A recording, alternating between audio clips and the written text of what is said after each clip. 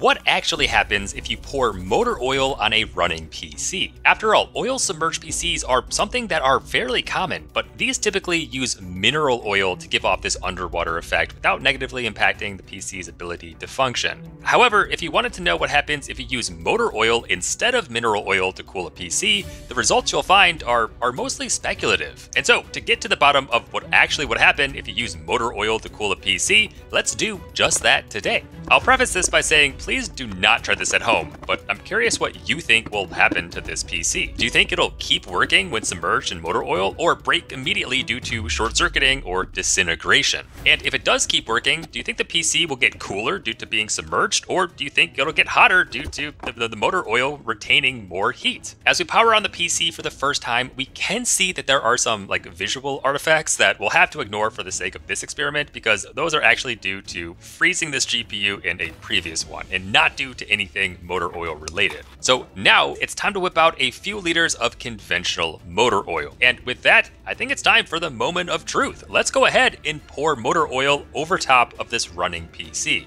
As the motor oil oozes over our components and engulfs our computer, the very first thing to take note of is, well, our PC is not immediately shutting off. This means, of course, that at the very least, motor oil does not conduct electricity. So far, we're in the clear. And on top of that, take a close listen at how the oil deafens nearly all of the noise being generated by the PC.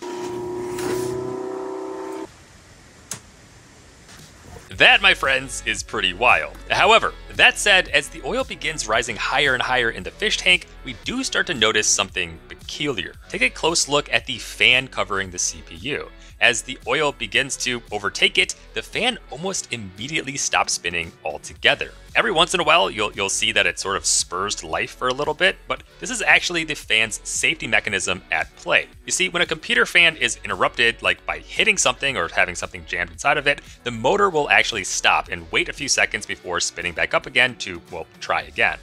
And well, in our case, it appears the motor oil is so viscous that the added resistance is enough to trigger this pause mechanism. You can see the same thing happening over on our GPU as well, meaning that within this oil, our fans are effectively not effective. And yet, despite all of the fans running at a fraction of the time in RPM as normal, well, let's actually rewind and take another close look, but this time at the CPU temperature during the pour.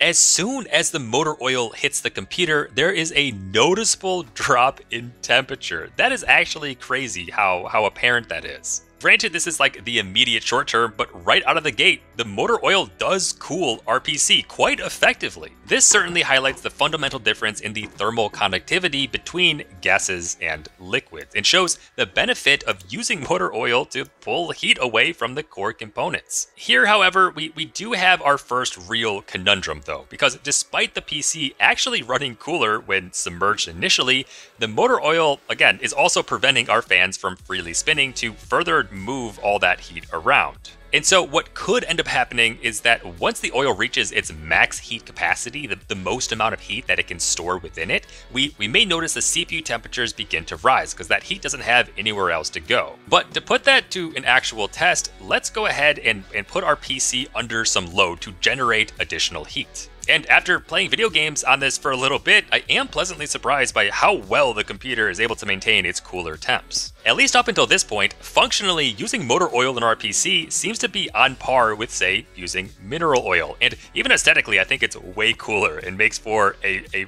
much more unique desk upgrade. But with that said, longevity here is still something of concern. Before we find out which components, if any, are negatively affected by prolonged motor oil immersion, let's first take a look at a far more practical desk upgrade from today's video sponsor, Anker. This is the Anker Prime TB5 docking station, the first of its kind to deeply take advantage of the increased transfer speeds of Thunderbolt 5 technology. It features a Thunderbolt 5 upstream port here that connects to high-performance laptops like the new MacBook M4s while delivering 140 watts of high-speed charging, all without requiring a separate power brick that you see in most other docking stations. The pair of Thunderbolt 5 downstream ports here are useful for peripherals, allowing for multi-monitor setups, taking advantage of Thunderbolt 5's ability to support dual 8K 60 60 Hz displays. These also enable 80 gigabit per second per Thunderbolt port and a total of 128 gigabits per second transfer across multiple ports, meaning that if you paired this with the Thunderbolt 5 enabled SSD, your transfer speeds are going to be crazy quick. And on top of all of that, there's also a handful of USB-A ports, USB-C ports, a dedicated Ethernet port, HDMI 2.1 or DisplayPort 2.1 for output as well, and finally even some SD card readers and an audio port, making this a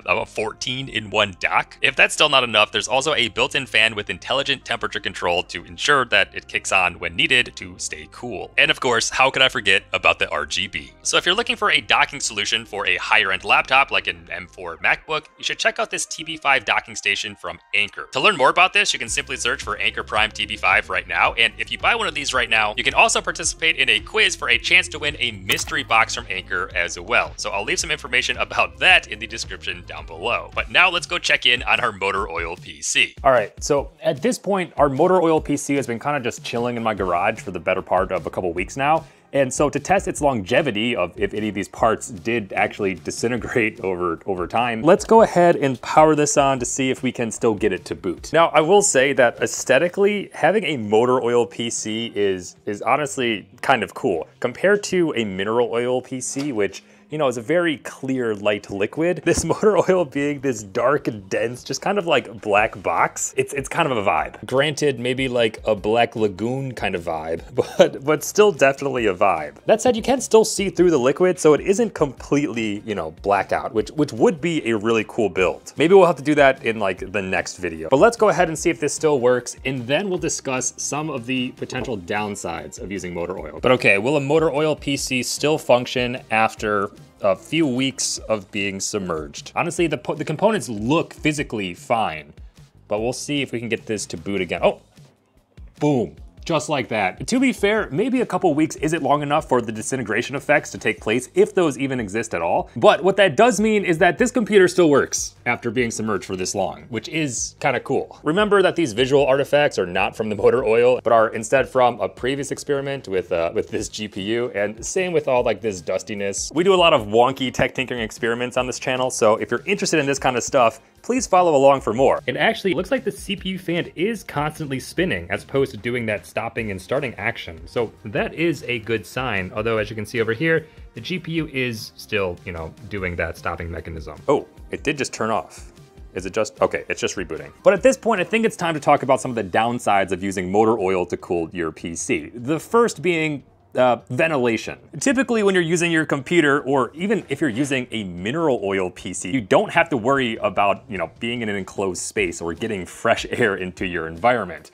With motor oil, that's a different story. And so if you say had this PC inside of your like traditional gaming room with like an enclosed space inside of your house, you don't really want to just be like breathing this in constantly throughout an entire night. One thing that we could do is encase this fish tank so that only the wires were exposed and that the oil was, well, more contained. That would hypothetically like reduce the amount of fumes that we could smell from the oil. But that goes hand in hand with the next issue, which is, well, you're not also supposed to be like touching motor oil for exposed periods of time either. And so that makes it extremely difficult to do any type of upgrading and or troubleshooting for this kind of PC. If this didn't work the first time, I really wouldn't have wanted to like take out these components to try to fix it. You can see here on the back of the motor oil, it says avoid prolonged or repeated skin contact with used motor oil. So I guess one could argue that this is not used in an engine, it's just used in like a computer. But even still, that is not something that you have to deal with mineral oil if you did a submerged PC with this instead, because this is food grade. You can, honestly, you could like eat this and it's fine. Also, you can see here, this is also odorless, unlike the motor oil. That is kind of like an overlying issue with oil submerged PCs in general though, is upgrading is kind of out of the picture unless you want to make a giant mess. And God forbid if you accidentally forgot to plug something in. Like here, for example, I have the power button, which if you forgot to plug that in, it submerged this in oil, that would be a huge pain in the butt. And honestly, in my experience with oil PCs, the oil actually kind of creeps up along all of the cables that are exposed, since you still need to plug those into something. And completely cleaning oil off of components is, I'll just say impossible. It's typically never worth going through the process of cleaning off all these components once they've been submerged. So this really is just kind of the fate for the rest of these components' lives. Although that does bring up the biggest challenge of using motor oil for a PC. PC, and that's disposal. Because, well, you can't just, throw motor oil away, especially used motor oil. You can't just pour down a drain because it's awful for the environment. Instead, there are all these guidelines of how to recycle motor oil back at places like AutoZone or Advanced Auto Parts. So, it's not just super easy to take this apart and do something else with it. All of that said though, if we go back to the initial question, can you use motor oil to cool a PC? And the answer is yes, you for sure can. And in fact, motor oil is quite a bit cheaper in volume compared to mineral oil. So if you're looking for a cheap alternative, motor oil obviously does not destroy a computer within the first month or so. But stay tuned for updates as we continue this experiment over time. That said, would I recommend this? Well, the answer again is kind of obviously no. There's a ton of downsides, as we've just mentioned, that make this kind of inconvenient to have around and to deal with. So if you are looking for a substance to submerge your PC in, mineral oil is a clear winner over motor oil in terms of just ease of use. But functionally, they do both work, which was the whole goal of today's video. So with that, that's all I have for you today. If you have any other burning questions that require these kind of tech tinkering experiments, let me know in the comments down below, and I would love to try to find the answers to them. As always, I've been Mr. Yeaster, your tech tinkerer, and I'll catch you in the next one. Aw, yeah.